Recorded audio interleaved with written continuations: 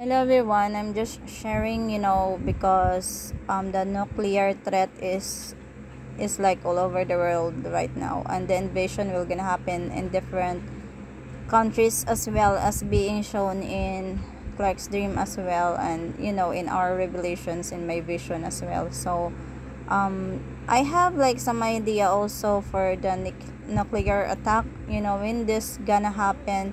So how to prepare. So I'm just gonna share for those who want to have like an idea, and of course we need to be in constant prayers, because as the Lord said, like He will be um guiding you or guiding us in these days that it will gonna happen, and He will supernaturally protect you. That's what He said. So don't fear those people who believes in the Lord. Don't fear, He said, because if your soul, if your body will be dead, as long as you are faithful to Him, He will protect you, and He will bring you to heaven. That's what He said. So our Lord Jesus is a faithful God. So, and also I am just sharing of this idea to all of the people, how to prepare themselves if this happens. So that's it.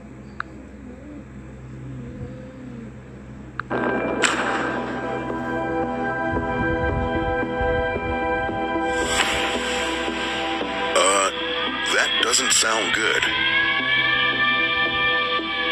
You survived catastrophic disasters in previous episodes, like tsunamis, landslides, and hurricanes. But this time, the entire world is at stake. An all-out nuclear war has erupted. Countries are launching attacks, and others are retaliating.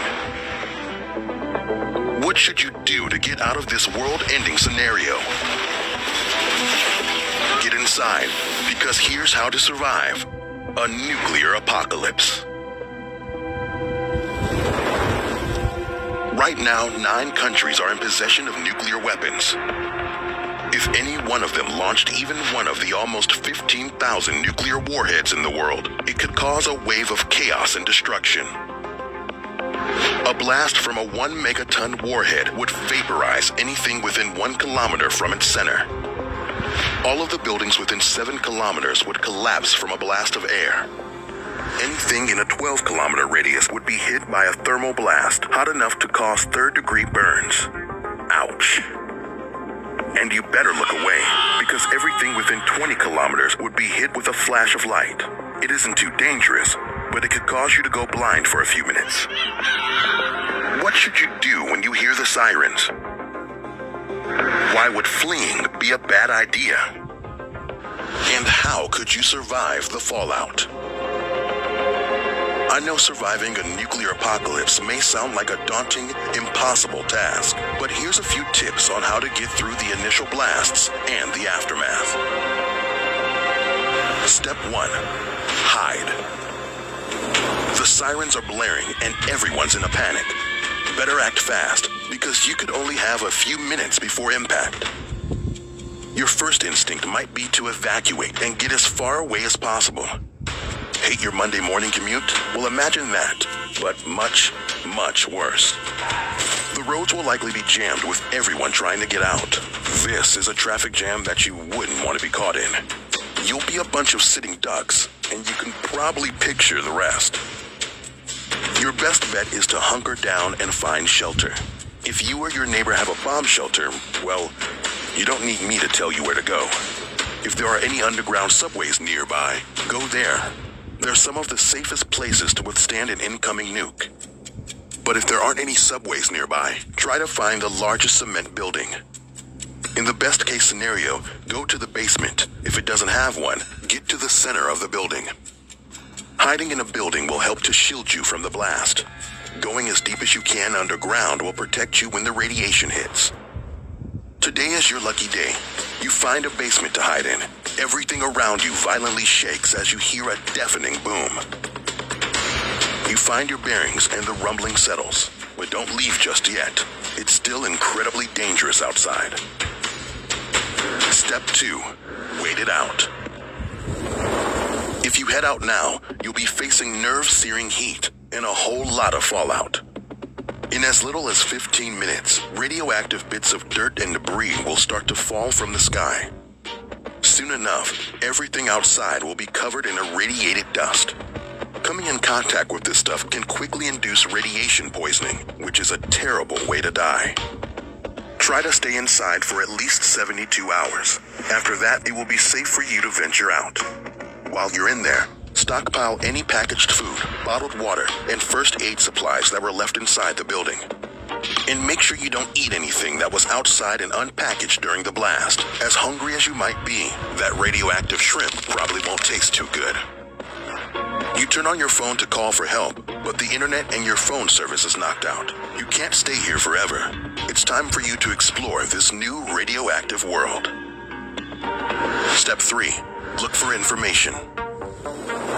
You take a step outside. The world you once knew is now a wasteland. But don't stop and stare too long. Time is of the essence. The longer you're in contact with radioactive material, the more it will affect your body. Search nearby buildings for a radio. It's crucial to get information in a time like this. You could find help, learn where the shelters are, or figure out if there will be any more attacks. The radio hisses and crackles. Dead air.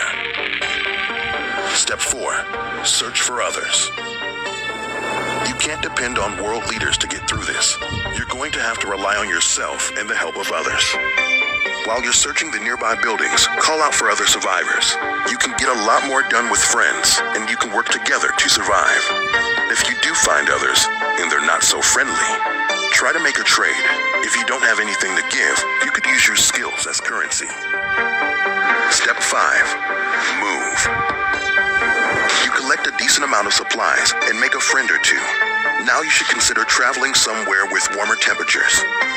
A large amount of the ash and soot from the blast will be injected into the stratosphere, potentially blocking out the sun. Working on your tan will be the least of your worries. Temperatures around the world could drastically drop. Move away from the north, where it'll reach freezing temperatures during the nuclear winter. You and your group of survivors journey safely to the south. Unfortunately, because of the irradiated land, you'll have to live off canned beans and tuna for the rest of your days. But you made it through the nuclear apocalypse alive. Now that you're a seasoned veteran of the wasteland, do you think you could get through another? How could you survive 24 hours in Death Valley? Don't worry, we're here to help you handle whatever life throws. So that's it. And actually the Lord is saying in his own words, he said that we need to seek him, we need to pray for him, and as I've said earlier, he will be the one to also to hide us and to protect us about these events or this nuclear, if it will gonna happen. But the Lord is there waiting for us, for all of us to go back to him, to pray and repent. And do not fear about this, because it's just the beginning. It's not even it's not starting. The Lord will intervene soon, and the plagues will be more scary. But the Lord said we need to keep up our faith and believe in him by praying, because the 3 days of darkness not yet happening. Even it's not even the plague of the Lord, but the war will gonna start first. So that's all. Prepare yourselves, prepare your hearts to the Lord, and may you go back to keep praying and repenting always. God bless.